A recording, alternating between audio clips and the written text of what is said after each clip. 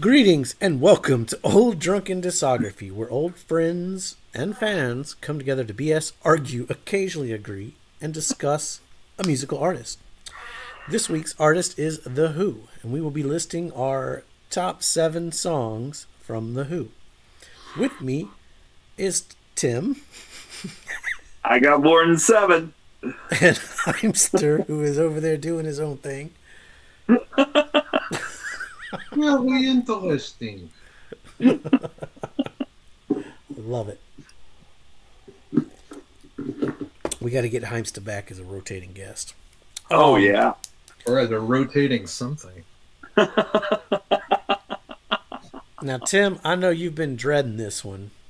Yeah, I have. So I say you should start off the playlist. Oh, okay. As Well, the I think there's opening only track. one way to start off this playlist. What's that? I'm going to take the first song they played from Live at Leeds, and we're going to start with an Entwistle classic, Heaven and Hell, from Live at Leeds. Okay. All right. I don't know where Banger. There it is. Oh, it's not listed here. Shoot. That's in the extended release. Yeah. Heaven and Hell. It's pretty easy. Yeah, we talked about this. The place where you go when you've done. We know Nothing. all of Tim's picks are going to be some weird non-album release here. I'm trying not to, but that one's got to be on. That's the only way to start it. It's got the intro. It's perfect. All right. All right, Heimster. Number 7. Number 7.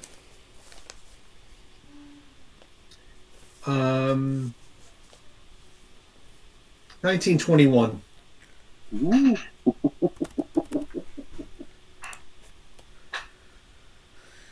All right. Excellent choice. Thank you. I'm gonna go off of It's Hard, because I don't think this album's gonna get any representation unless I do it. I'm gonna go It's Your Turn. Okay. That's what I'm going with. All right, so Heimster, you go first this time. That's how we do Okay. it. Number 6 is I've Known No War. What album is that? It's hard. Well, I was wrong. Getting 2 in a row there. 2 in a row. Well, I mean, you as far as you picking one, and Yeah. All right, I've got. That's a good closing track, though, but I actually got 2 choices. I'm going to go with 905. Is that right? that's an interesting choice. Okay. Yeah, 905. Each line I have like this or this or this or this. So I'm just picking one of my list for each line. There's a lot more than 7, guys. Yeah, there is. There is a lot more than 7. It's really quite remarkable how much of their catalog has penetrated culture and how much of it is essential listening. Sure. Oh, Yeah. sure. I'm doing some deep cuts here, sort of to spite the whole process because That's And us. that's why you're here. That's us too. That's why we need Yeah, that. I know. we Part of need me a- now just wants to continue on the Entwistle train. yeah, sure, it's its own Um, list. Yeah. Yeah. Mhm. Yeah, why not? Off of Who by Numbers, let's go Success Story. Nice.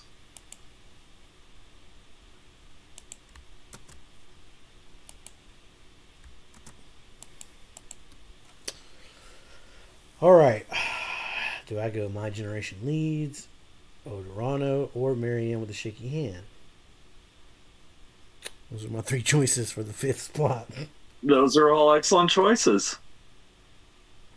You got to get my generation. I'm just going to type it.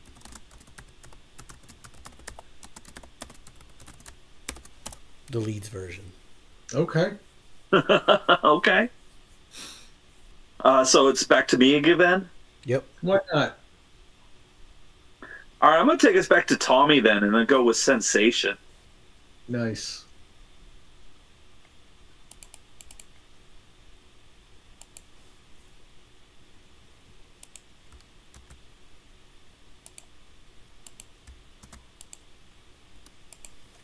That's good. Yeah, I had a tie here for number 5 between Sunrise, I Can't Reach You, and Won't Get Fooled Again. And you know what? I'm going to go with I Can't Reach You. Yes. Excellent choice. I do love that song. It's a beautiful song. Tim, we are back to you at first. You're back to me already. Okay. I mean, we got to throw Bargain on there. Thanks a lot. Yes. Thanks a lot. That's good. That's good, because that was my next one. I like this. Normally, I get upset when people steal my picks, but in this case, you can steal away, right? Steal away, yep. Gives me another opportunity. Now I'm going to go with... I mean, you got to have Sellout on here. Do you go Marianne, or do you go Odorano? You know what?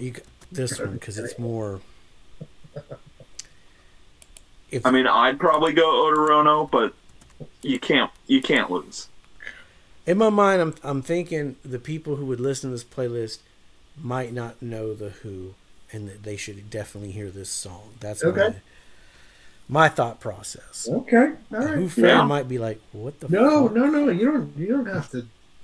You don't have to qualify your choice. I'm good. That's a good song.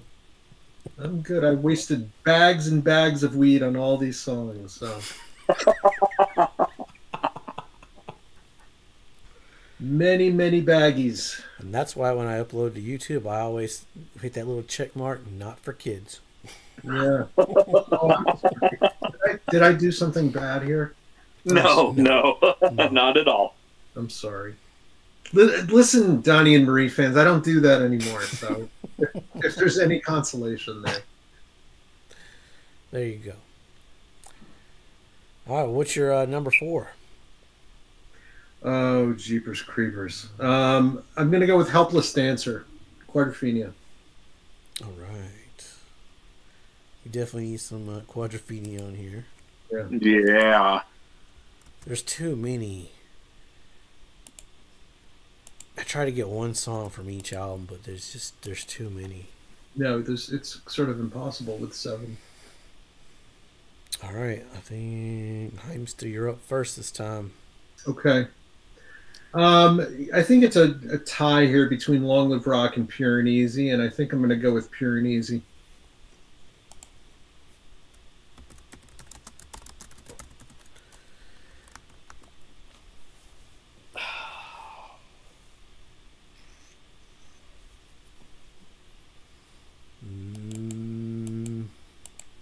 I'm going to go Blue, Red, and Gray.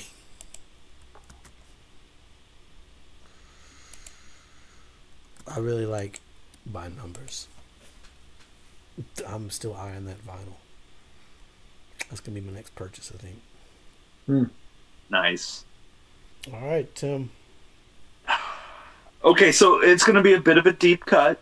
I don't think it's on the album proper. It's on the expanded release of Odds and Sods. There's a beautiful song called We Close Tonight. Yeah.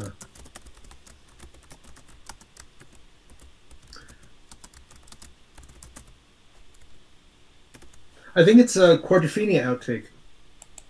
Okay. I love the lyric. I love the drum intro. I love the humor. I love. It's just a fantastic song. Yeah, it's a Keith Moon ditty. It's fun. Fun song. Yeah. Oh man, I've only got 2 more slots. I know. It's just wrong. All right, I'll go with my favorite closer, and that's "Love Reign Over Me." It's a beautiful song. No arguments. I'm gonna go with "Drowned." Drowned. Yeah. From Quadrophenia. Ooh, we got a lot of quad on here then.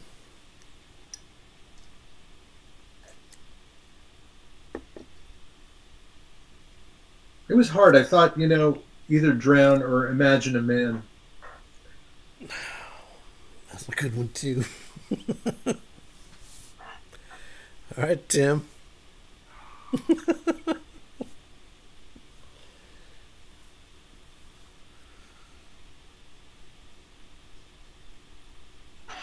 I'm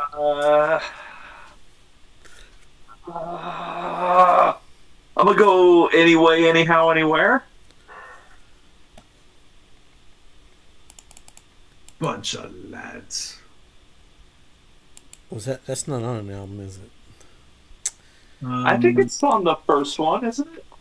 Is it not Yeah, on? it's on Meaty Beatty. Okay, yeah, pull it from there.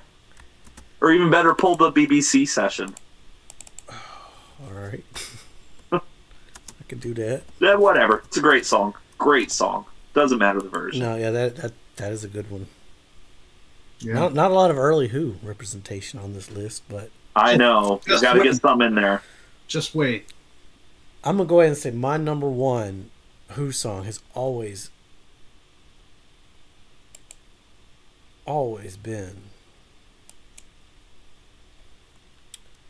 "I Can See for Miles," and I know it's a single, No, good. That's great. but it's my favorite. It's one of my earliest memories.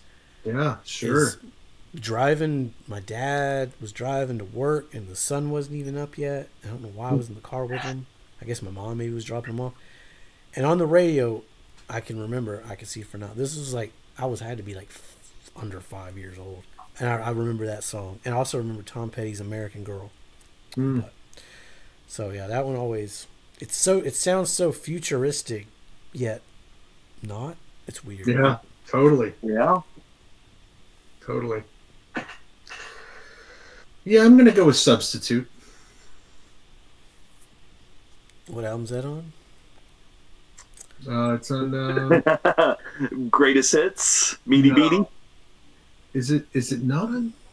It's not on an album. It's not on "Who Sings My Generation." Oh, there it is. "Substitute." It's a single. Yeah, it's on Yeah. Meaty Beatty. No, Yeah, it it's a is single. on an album, isn't it? Isn't it on I feel terrible not knowing this. Not on an album. Couldn't be. Really? Couldn't be. Huh? No, if it's on anything, it would be on. It would be on My Generation, but I guess not. I guess it's not, huh? Well, then if I'm going to go with a version of "Substitute," then it'll be the Live at Leeds version.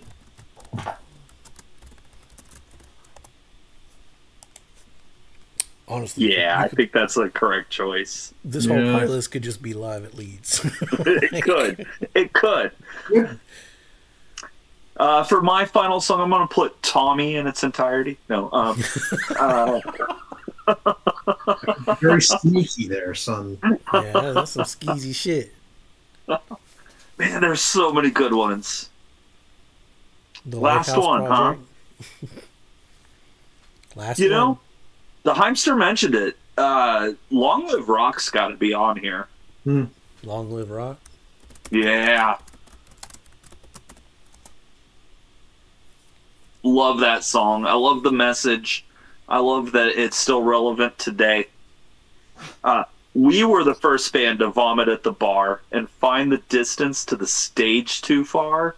Meanwhile, it's getting late at 10 o'clock. Rock is dead, they say. Long live rock.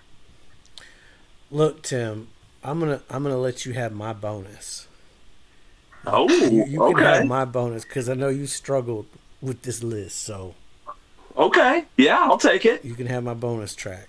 Your bonus is going to be The Kids Are All Right. Why you gotta do that to me? Because that song's awesome. That is a good song. But that's like the pop punk song. I see you stereotyping me.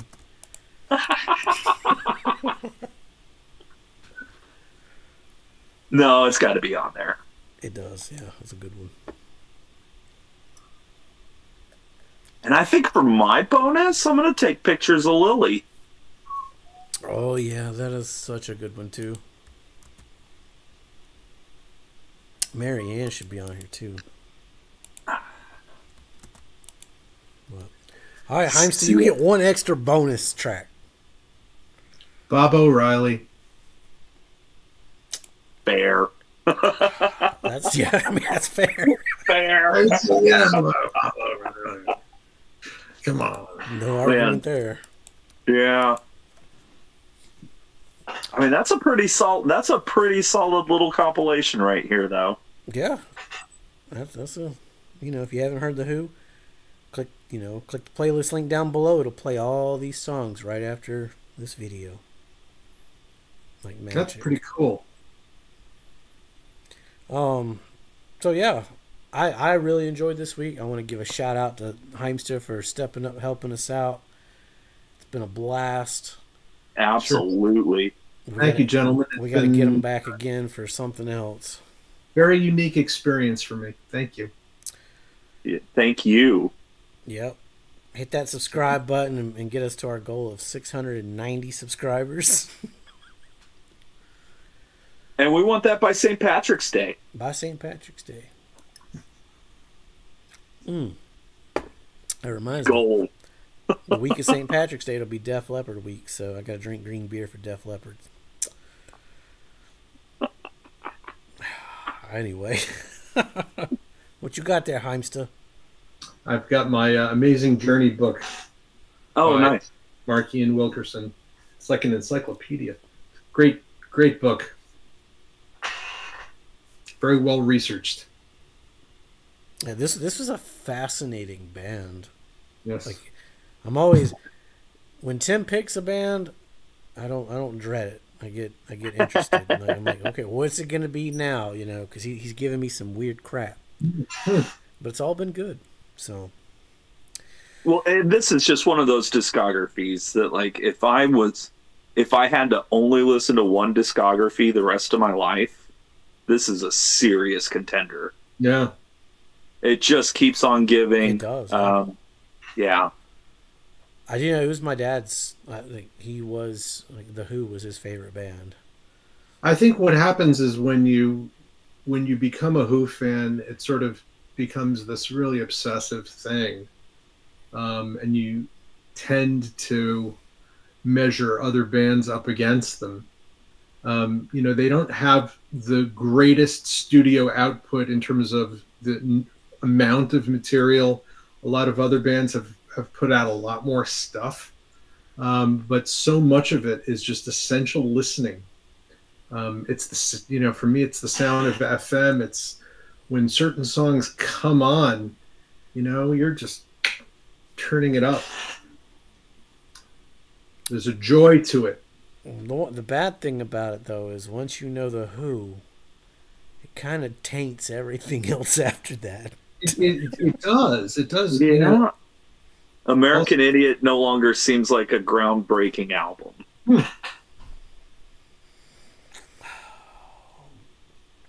Yeah. Which is fine, like, because, many people heard that album and they haven't heard Quadrophenia. And that's okay. Right. Eventually they'll get to Quadrophenia and then they'll see that, clearly Green Day's heard Quadrophenia too. Oh, yeah. I mean, they covered a quick one. The Fish covered all of Quadrophenia too at one show, one of their Halloween shows, and they did a great job. Really nice homage. And when I saw them some years later, I don't remember exactly what year, They were doing, their standard playlist. They did an intermission, and the first song after intermission was Drown. And they just exploded into it. And I jumped out of my seat. I was just absolutely, it was incredible. Very cool. Yeah. That's the great thing about the Who is you got some like hardcore punk band can cover the Who, or some hippie jam band can cover the Who. You know, they've inspired so many different genres of music. Yeah, they're elder statesmen of the medium. Yeah. And I'm pretty sure I've said it in this series, but I'll make sure I say it here again. Pete Townsend is a strong contender for the greatest composer of the 20th century. The output he put here and what he does, like, I mean, you can argue Zappa, you can argue like Henry Mancini or John Williams or whatever, but Pete Townsend's got to be in that discussion. Yeah. Danny Elfman pretty good too. Yeah. Yep. All right. Well, we got anything else to add? We did it. We made it. Less alcohol than the Rolling Stones. All right. Well, once again, thank you, Heimster, for joining us. Thank you. We'll see you guys next week for Def Leppard. We'll have a returning special guest for that one. Stick around, be safe, make good decisions. Ever since I was a young boy, I played the silver ball. From Soho down to Brighton, I must have played them all.